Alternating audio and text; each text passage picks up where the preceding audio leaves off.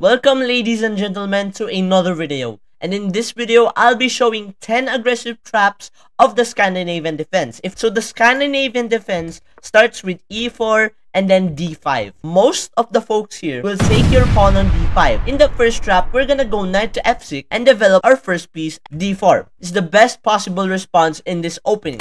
We will just take the pawn on d5, and if they go and attack our knight on c4, gaining tempo, and go knight to d4. Our knight controlling these squares, which will be useful in the future. So folks, most of the time, advanced players will see this fork of the knight and the king. We could go knight to c6, and so they are expecting that they can go here. I can declare that is wrong, because after the move pawn to b5, what that does is attack the queen. There's another line where they take with the pawn, but let's go first if they take with the... This is a wrong move. We will actually fork them to the king and to the rook on a1.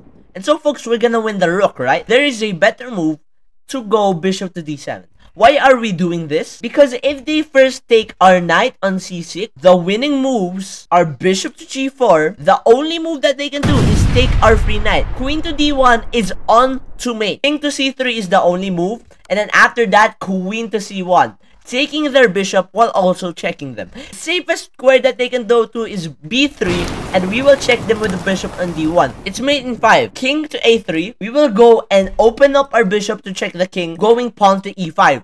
And so they have to block. We'll take the pawn on c5, and then they will take back. And this is mate, because after queen to c5 check, they have to block again with the pawn.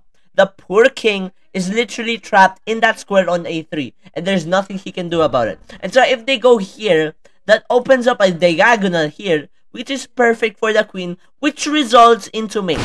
So folks, this is a winning position over here, but there's a lot of bridges that may come in here. So there is another line with queen to d5. If they go here, we are gonna go knight to f6. They might go here instead and attack our queen this way with pawn to c4. Queen to e4 is checked and might win the game. You cannot block with the white bishop though, because this rook will be trapped on h1. They have to go and block with the bishop instead on e3.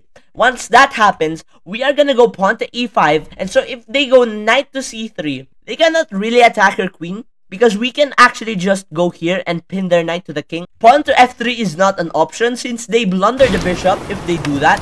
Queen to a4 happens, which is a very winning position for white, although not really, because after this fork, we will just go knight to c6, the same thing a while ago, but most likely go for the procedure of pawn to d5, attacking our knight. So we're just gonna take this pawn on d5. And so if they take back, we take the knight. We open up the attack on the queen on a4. And so if that happens, we are gonna take the knight. That's check. The king will be taken, and it's game over. So they have to take, and we win the queen. So folks, I will guarantee you this game, you will win. We have c4. Trying to hold on to the pawn with another pawn on d5. Pawn to e6 and attack the pawn in the front on d5. So if they take, we will take back and attack the pawn here on c4. We will go and with a big diagonal, bishop to b4, attacking the king and checking the king on e1. If this happens, we are gonna go knight to e4. They cannot take our knight because of the pin, and so if they go bishop to d2, trying to unpin themselves, this is a blunder to a pawn on d4. And as you can see, white's position is already crumbling. Surprisingly though, a lot of people actually go here and attack your queen. That is a huge mistake. And so this is checkmate. This is another mistake that maybe you can use in the Scandinavian defense. Still got the advantage of having our pieces over here and still going attack the king on e1. The best move is that they take the knight and we take back with check. But folks, this is just a winning position. After all, we have the most open pieces in our board. And not to mention, we are going to castle in the next move. Another move in this position is knight to c3, defending with the knight. And a lot of people do this below 2000s. Below 2000s. We're gonna take the pawn on d5. They will take back. And that is a blunder because we will take back.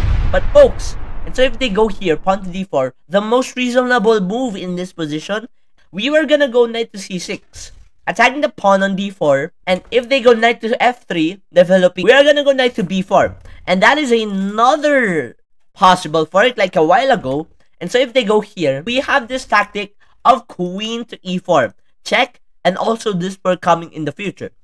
Although they can block with the queen, they can go here with the bishop, and they can block with the bishop. So folks, any other piece like the queen, we can just check them. And so after this check, we will take their queen, and if they take back, we will take a free rook.